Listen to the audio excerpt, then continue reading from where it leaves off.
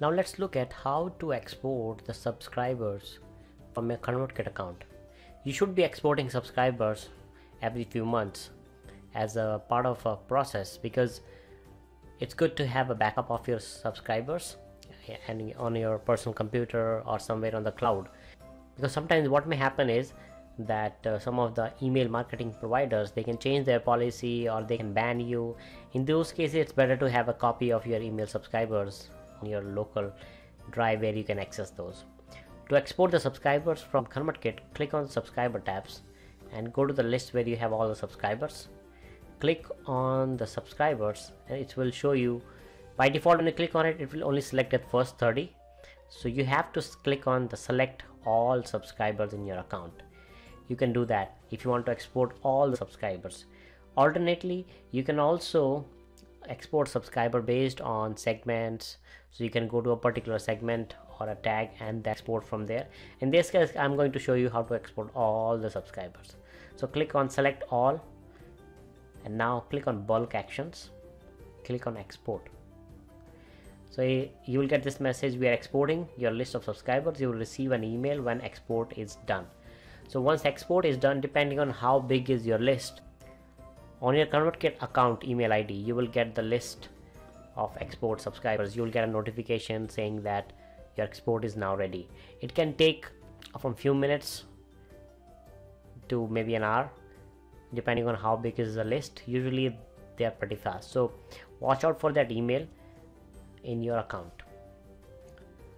Also, you can click on the circle on the top right and that will show you if it is processing the export. So here you can see that bulk action processing so many subscribers. So just and wait for email to arrive in your email mailbox.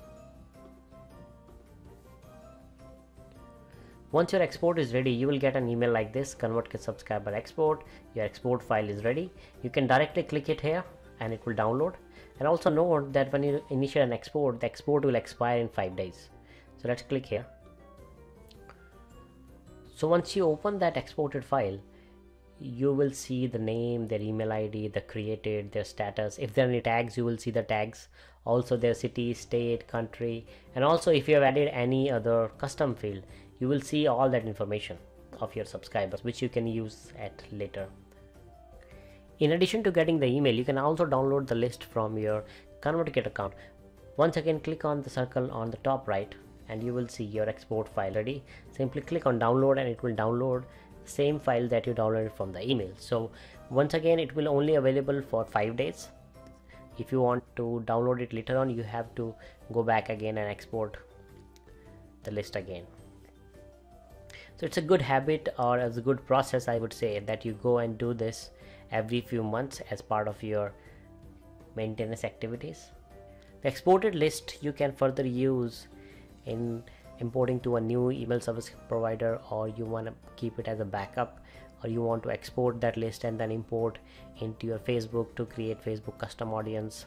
And there are so many other ways why you want to keep the exported list.